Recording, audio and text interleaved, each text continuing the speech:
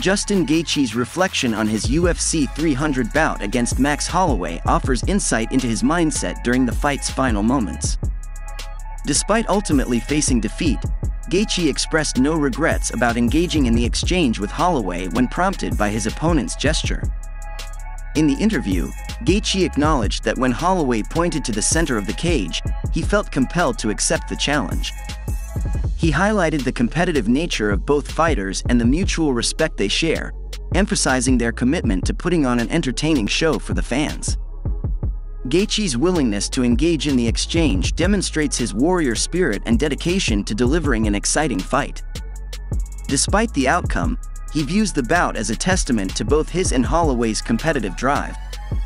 Gaethje said this: "No, I wasn't surprised when he pointed. When that happened, in my mind the first thought was, of course. I tried and did the little flip kick. He pointed and I jogged to that center. We said it many times before this was going to be the people's main event. I said it was going to be the best live show on earth, and it was just that. It was just two guys that are absolute competitors.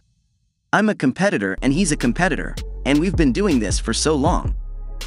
You know, I just think there was no other option. When someone points at the ground like that, there's no way I'm not going to accept that challenge." Looking ahead, fans may anticipate potential matchups for both Gaethje and Holloway. Gaethje's future opponents could include other top contenders in the lightweight division, while Holloway may continue to explore opportunities in the featherweight division or even move up to lightweight for intriguing matchups.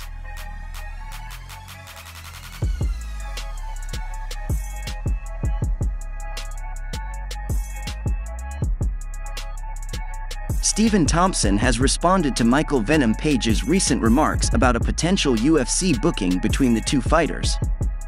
Thompson, known for his karate-focused style, is awaiting his next UFC bout following a loss to Shavkat Rakhmonov at UFC 296. Amidst discussions about a fantasy fight between Thompson and Page, Page expressed his opinion that a clash between them wouldn't be entertaining due to their similar styles, which heavily rely on counter-striking. Thompson echoed Page's sentiments during a recent interview with Inside Fighting, agreeing that their similar styles could potentially result in a boring fight. He explained that both fighters are counter-strikers, which could lead to a standoff in the octagon, waiting for one another to make a move. Acknowledging that a matchup between them might not live up to the hype and expectations, Thompson expressed his preference for facing wrestlers to continue improving that aspect of his game. While there's mutual respect between Thompson and Page, and despite fans' interest in seeing the striking battle, both fighters seem uninterested in the matchup. However, given their desire to advance in the welterweight division and potentially vie for title contention, a bout between them could still be a possibility, depending on the UFC's matchmaking decisions.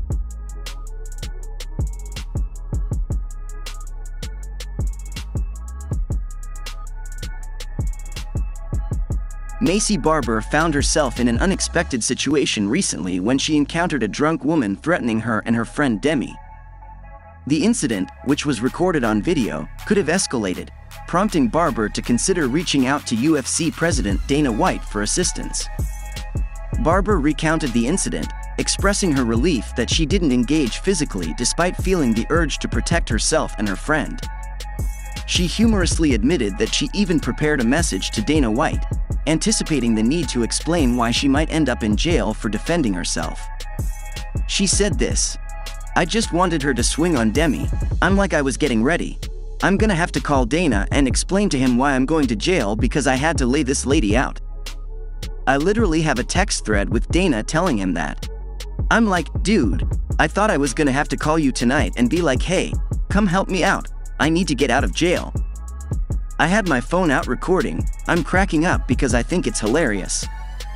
This lady's like, if you touch me, I'll bust your face. And I was like, oh, you don't want to touch her, don't touch her. And then she's like, I will beat both of you, and I was thinking, hell no." Reflecting on the situation, Barber shared her thoughts on the encounter, emphasizing her amusement at the absurdity of the woman's threats. Despite the tense moment, she managed to see the humor in it and remained composed throughout the ordeal.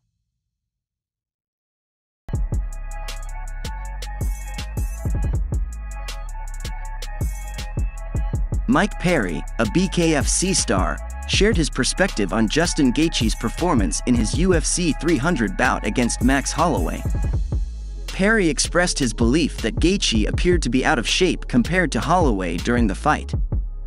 According to Perry, Holloway's performance throughout the fight was impressive, highlighting his excellent physique and overall condition. In contrast, Perry felt that Gaethje looked less physically prepared and was not as sharp as Holloway.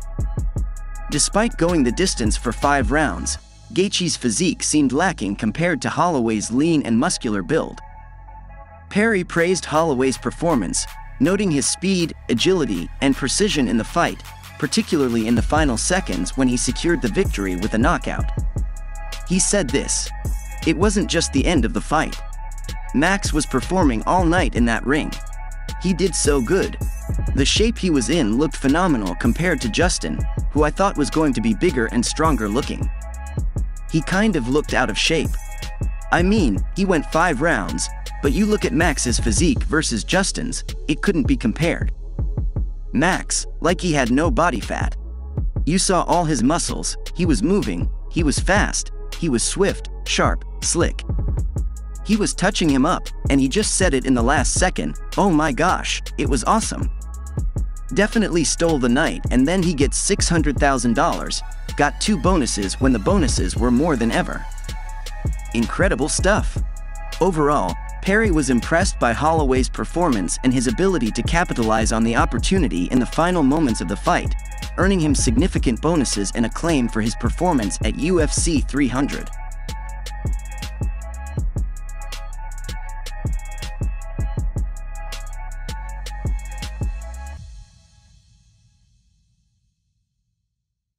Dan Hooker is eyeing a matchup against Beneil Dariush for his return to the octagon at UFC 303.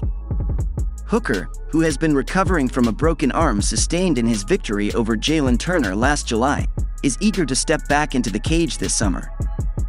Expressing his interest in facing Dariush, Hooker sees the UFC 303 card, slated for June, as the perfect opportunity to make his comeback. Dariush, who recently indicated his openness to fighting Hooker, presents an appealing challenge for the Kiwi fighter. Hooker is confident in his ability to defeat Dariush, stating, "I will punch Beneil Dariush's head clean off his shoulders." He views this potential matchup as his top choice and is ready to sign the contract without hesitation. A bout between Hooker and Dariush would hold significance for the lightweight division. With Dariush ranked 6th and Hooker ranked 11th, the fight could have implications for the title picture. Both fighters are coming off 2-fight winning streaks, making this potential matchup even more compelling.